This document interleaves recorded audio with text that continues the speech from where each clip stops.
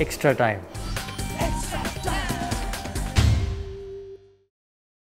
Hit the subscribe option and the bell icon to get all the exclusive sports videos on Extra Time.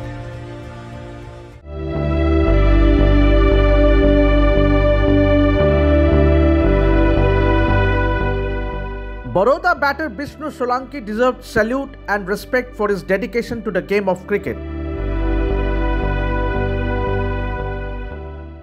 Solanki, who lost his newborn daughter just after birth days before, decided to leave aside the emotions to play for his stateside Baroda in Ranji Trophy 2022 encounter against Chandigarh. As the saying goes, returning to the Ranji Trophy game, Solanki hit a century on February 24. He scored a brilliant 161 runs in 103 balls. His innings was studded with 12 boundaries with a strike rate of 63.97.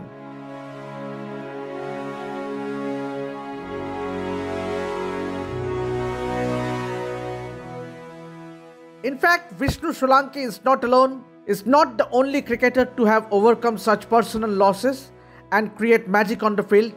Former India skipper Virat Kohli also had the nation praying for him when he returned to field soon after untimely death of his father. He played a rocking innings of 90 runs in the Ranji Trophy match.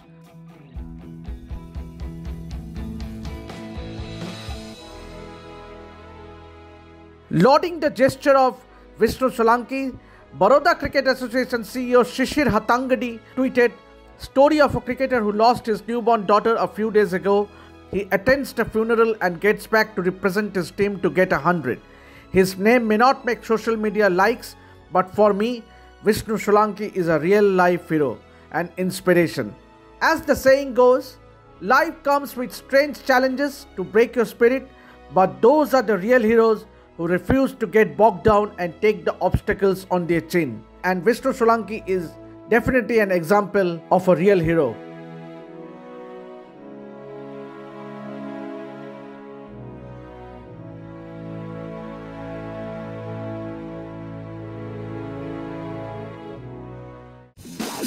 This is Extra Time! Extra Time!